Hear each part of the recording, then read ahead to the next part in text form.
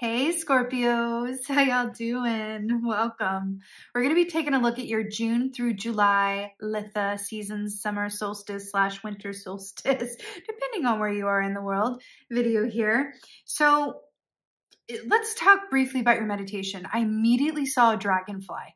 Dragonfly energy, it's Ace of Swords meets the Seven of Cups. It's about, feeling a lack of clarity and then reaching that point where you just have that woof moment where it's a big aha, either through writing. Dragonflies represent, the act of writing for clarity for me, telling a truth in written form, or just really choosing to take your emotions and acknowledge and honor them, but leaning into the objectivity that your mind provides so that you can really attain focus long enough to say, oh, okay, I feel 100% confident in my truth and I can communicate it thusly, right? Because when you're confident in your truth, what is true for you and what you have to say, then no one else can sway you. And that is the power of the sword suit, right? With that air energy.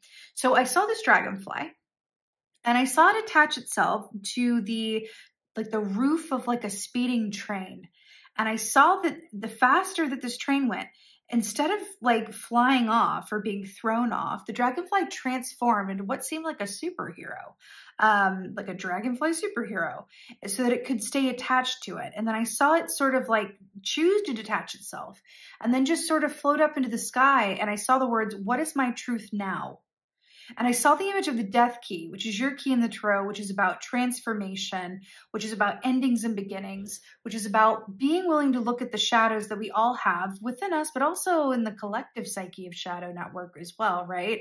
Being willing to look at that stuff and not turn away, right? There's light and shadow. They must exist together. And I feel like there's a big imbalance in our society and the world at large, a big imbalance. There's a lot of shadow. There has been for a long time, a lot of shadow going on and overpronunciation of that shadow, right? Of darkness.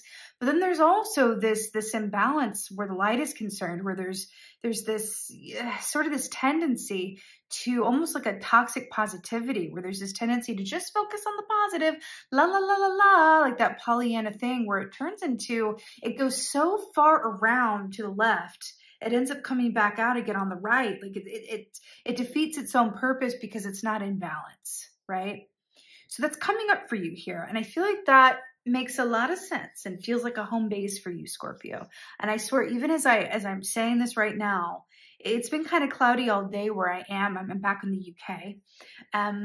But it feels like more clouds rolled. It just became like a lot darker, but I kind of love it for you because it does feel like it is symbolic of a certain calming, right? Of a certain calming. And that's what it feels like.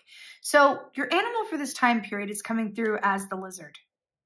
So beautiful. Lizard, even though this is fire energy, this equates to the Knight of Cups in the tarot, which you also have here. You've got Knight of Cups twice. It's in your place of victory. Knight of Cups is about really leaning into your purpose and really loving what you do, like from your soul, from your heart space, truly loving what you do to the point where you would do it even if you didn't get paid for it. If what you do for work or for your passion project or your hobby, if you would do it even if you didn't get paid for it, that is a really strong indication that you are living out an aspect of your purpose through that work or through that activity. And I feel like that's coming up for you a lot here. And that's really beautiful. Lizard is about knowing when to move and when to be still as well. So again, that aspect of fire and timing. I do feel like there's something that you've been patient around.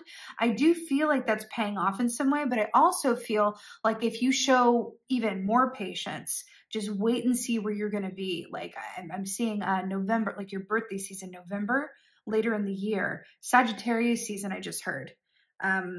There's going to be another point where some manifestations come through or something comes through for you around Sagittarius season.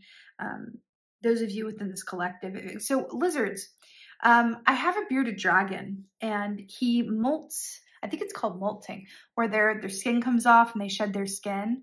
And I'm seeing that image of that happening for you, moving out of this time period. And I feel like that feels like what that was about in the meditation with what is my truth now, that death key, reframing who you've been and where you've been in relationship or in the light of where you are now. I think you've learned some things. I think you've manifested some things. I think you've changed some things around.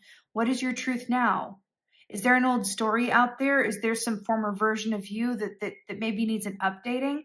I'm hearing updating your OS. There's something about updating your operating system in a way to reflect who you are now and everything that you've learned to get here. It feels like a line in the sand around that, right?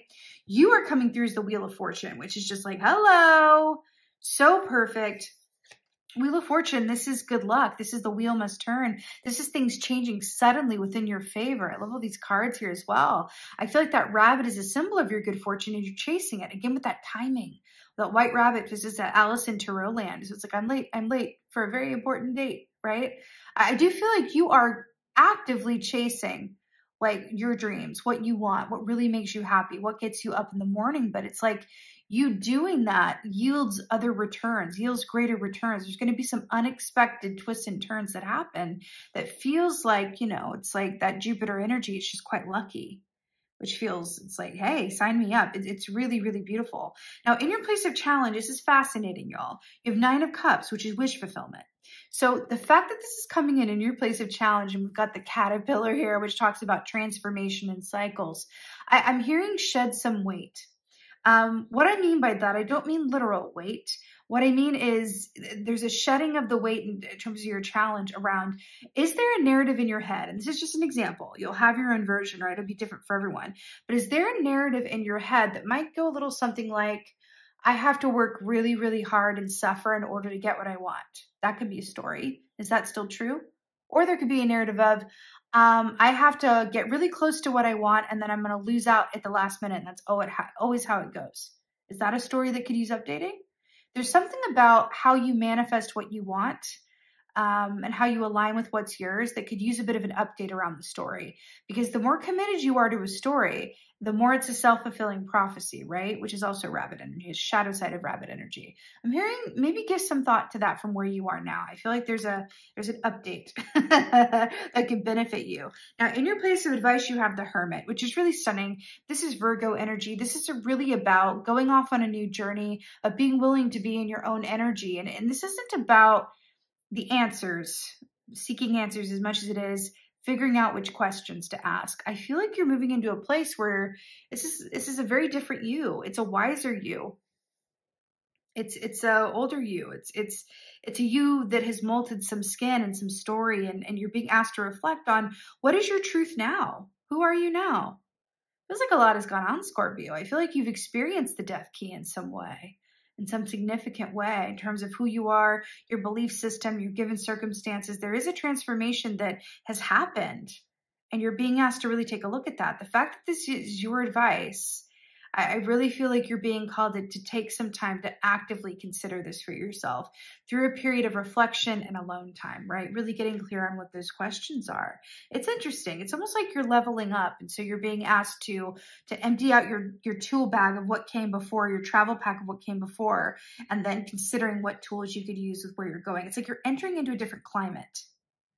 So what you had in the old climate is not going to help you out so much. You've got to let it go and consider what would serve you now moving forward. That's what it feels like. In your place of victory, like I mentioned, you have the Knight of Cups here again. Same as the Lizard energy, right? What's really interesting is how this is depicted is we have the Hermit, your place of advice, and then your victory is like you're well in the forest. So you're heading out into the forest to your advice, and your victory shows that, oh, you have found your given cup in the forest. I feel like that searching and those questions really has to do with what makes your heart incredibly happy, what stirs your soul, what aligns you in a way where you feel like you're exactly where you're meant to be, where the work that you're doing, you would do it for free, and the people that you spend your time with, it never feels like enough. Those are the questions. Those are the questions. Who do you spend time with where you feel like you don't need alone time from? Okay. The outcome here, 6 of Cups, really, really beautiful. More water. You guys obviously are a water sign. This again speaks to a certain, sweetness and love of the moment about who do you spend your time with where the time really flies, where you don't need alone time from? What do you do where the time flies? And you would do it even if you weren't paid for it. Six of Cups. This is about returning to, I feel like this is an inner child healing aspect of you. Or it's like you're really connected and you're really choosing to, well, whether you're choosing or it's just happening for you by some means, there's like a sincere healing that's going on. And I do feel like it's related to that dragonfly energy, that truth of like, what is my truth now? Can I reframe something from the past so that, stories that I've held on to about certain lessons, can I reframe that for myself and experience something radically different as a result of doing so? But this speaks to, I really feel like your outcome here is saying like there's a certain jadedness or a certain, Nine of Wands weariness that you're able to discard and let float down the river and return to that true untapped joy aspect of why you're here and who you choose to be here with. Stunning. So your oracle here, I love this. This is the Seasons of the Witch Litha Oracle, the new one that's out. I'll be recommending this in my newsletter and talking about it a bit more. This is just so beautiful and almost on the nose. Light worker number 23, 2 + 3 is 5, number of change, Wheel of Fortune there. The transmutation of shadow is needed when seeking the light that guides you. Fascinating. The transmutation of shadow is needed when seeking the light that guides you. This is exactly what we're talking about, around really allowing yourself to look and consider what stories you have that, aren't going to help you get to where you're going. That's exactly what this is about. Remember, we talked about that death key, that home Scorpio energy as well. There's sometimes we can really take our beliefs or our stories or past pain and wear it like a very heavy coat. And sometimes it's very hard to even realize we're wearing it, and then even harder to be willing to take it off, even for a while, because we don't know who we are without it. It's stories that we tell ourselves. It's beliefs that we garner from our past pain. This is really difficult stuff. The fact that this is a butterfly, we've got the caterpillar here in that place of challenge. Who would you be, right? Like if you were to transmute some of those things, if you were to shift the way you think about things. And this isn't a surface level activity where it's like, I'm going to go on TikTok and make a video about, how I see things differently and how the world is a beautiful place and we can manifest from a place of ease. But then when things get tough, you revert right back into your MO, your modus operandi, your home, operating system. This is about doing the real work and change of the death key, about entering into that hermit space and going into the deep and dark forest in order to find your particular cup that really allows for that magic to work within you, where it's true alchemy. Your alchemy is not about manifesting what you want at this point, Scorpio. Your alchemy is manifesting who you really are, right? Outside of your human experiences. I believe that we are divine souls having human experiences. Your human experience is overriding some of your divine expression at the moment. Are you aware of it? To what degree that is? It's going to be different for everyone, right? Watching this. But can you look at that and can you reproportion it? Can you balance that out so that your divine self is taking more room up in your vehicle or your train, as it were, right? Than your past, your ego, your shadow, right? That expression of yourself. It's not just about the balance. It's really about as well, like what you choose to focus on, which wolf you feed, that Native American story, right? There's something about that for you, and it's really being called to the front of your consciousness. I'm also hearing to look out for signs. There's going to be a lot of signs around this. Signs, synchronicities, repeating numbers. Really keep an eye out for these things, because I feel like it's all communicating with you, and it's kind of like a quiet beckoning, right? You as a Scorpio, your sun sign, speaking of sun, right? Your sun sign is not who you inherently are. Your sun sign is who you are here to grow into. So if you are a Scorpio sun sign, you're here to learn how to be the best Scorpio you can be, which means you're here to learn how to embrace death and change and transformation, right? That shit may terrify you or affect you on an obsessive level, right? It's who you're here to grow into. It's your moon sign. That is your true self. That is you without any sort of work or healing or change or circumstance. That is your raw, operating system self is your moon sign. So if you're Sun Scorpio watching this, these are lessons that you're learning how to be the best Scorpio that you can be. So the fact that light worker is coming up for you in this way, there's really something to that about balancing that aspect for yourself of light and dark, perspective and reality, choice and story and narrative, right?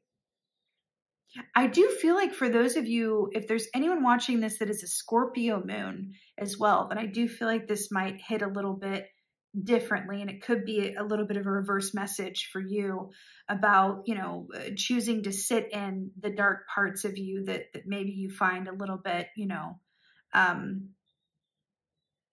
a little bit uncomfortable in terms of really going there and expressing that full darkness so that you can expunge it and circle back around to the light, right? But either way, Scorpio, it's really, really beautiful. This feels so incredibly positive. I'm also hearing as a last message, take your time getting to where you're going. You're well on your way. You're well on your way. You're well on the road. It's really about what fills your cup, what fills your Knight of Cups here, and what doesn't. Being really honest with yourself about that.